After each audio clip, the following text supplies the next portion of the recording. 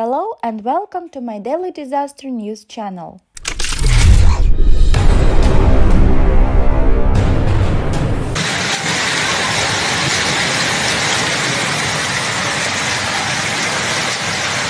The information in the video shows an incident in Ankara, Turkey. Flash floods in the Turkish capital Ankara have caused havoc.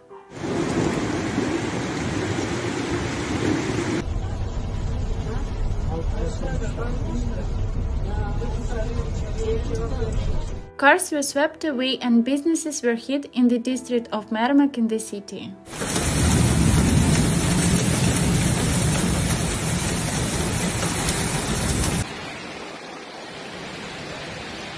The municipality intervened in 6,670 incidents, including 250 fallen trees, 63 fallen roofs, and 5 wall collapses.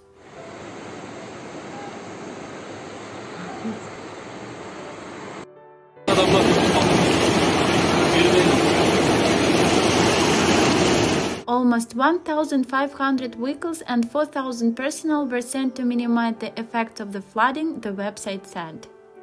Don't forget to subscribe to the channel to keep abreast of the most important changes on the planet.